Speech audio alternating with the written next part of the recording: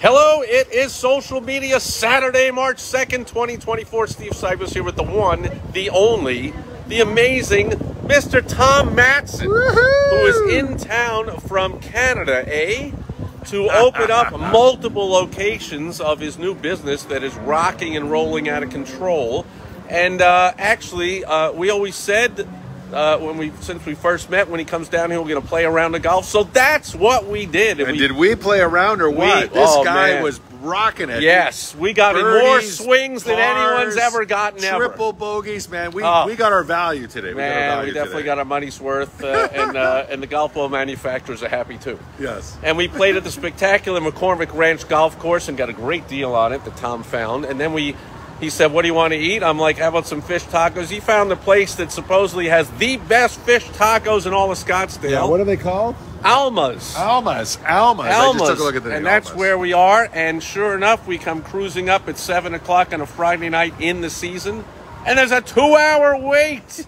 So clearly they do have excellent food here. So check it out if you get a chance. We happen to slink in, and Tom got a spot at the bar. So we are done way before the 2 hours of waiting. We're not waiting at all. Anyway, it's Social Media Saturday, so I asked Tom, who is an aficionado of social media for business owners, to be the guest presenter here and give us a tip.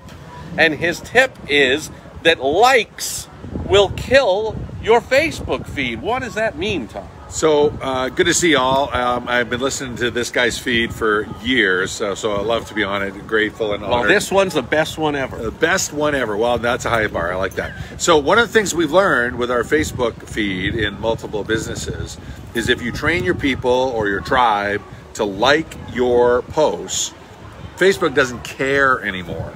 The algorithms are set up so that if you need to respond with a meaningful, specific, measurable comment, and then you need to reply back with something meaningful, specific, and measurable as well.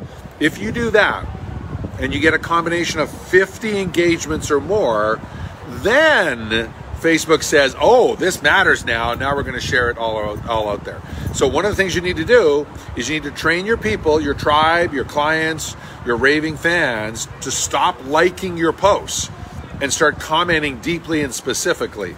One of our businesses... Well, they can like it too, but they got to also leave a meaningful comment. Yeah. Not just like, way to go. Or people put these out like, they're like, which book cover do you like, A or B?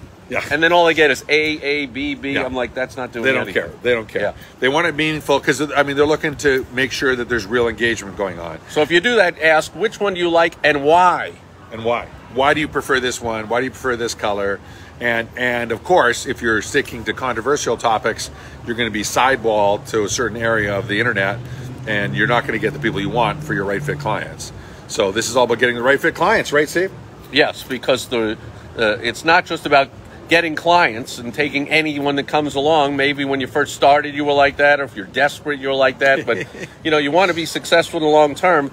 You want to attract your ideal target clients, and this is one way to do it with social media. So get out there, put meaningful posts, put thoughtful posts, and then, like Tom says, train your followers, ask them to give meaningful responses. Try it, and let me know how it works out, because I know it will. For Social Media Saturday, it's Steve Sipress, Tom Matson signing off. See you at the next one.